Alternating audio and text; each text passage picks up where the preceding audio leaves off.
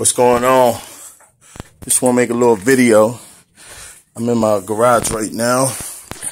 Got a bunch of copper. See that? Whole barrel full of copper. And if you notice where these come from, these come from the motors. These here.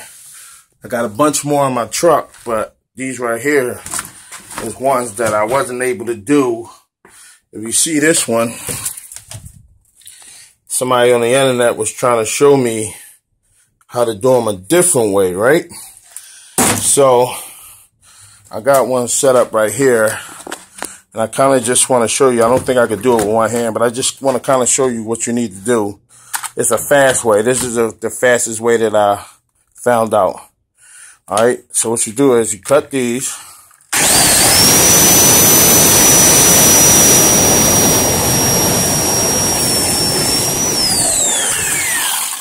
Alright, just show you real fast.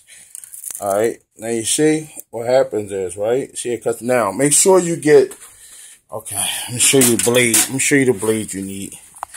You need this blade right here. The thin metal one.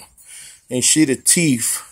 Because if you use anything bigger, what's going to happen is it's going to start, it's going to actually look like this one.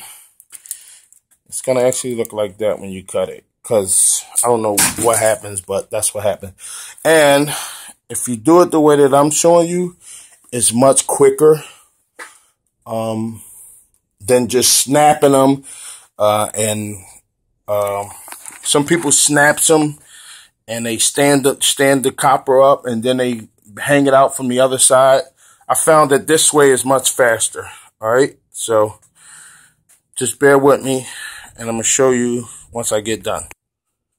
Okay, now, I got the other side. I've done the other side.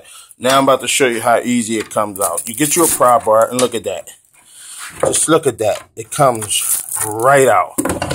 Look at that. You can't get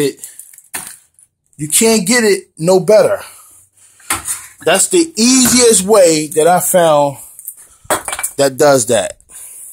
It's the easiest. So, just wanted to help somebody. Alright. Peace. Scrap metal is down right now, so I jumped ship. I ain't gonna put y'all on what I'm doing now, but I jumped ship. Anyway, talk to y'all and keep scrapping.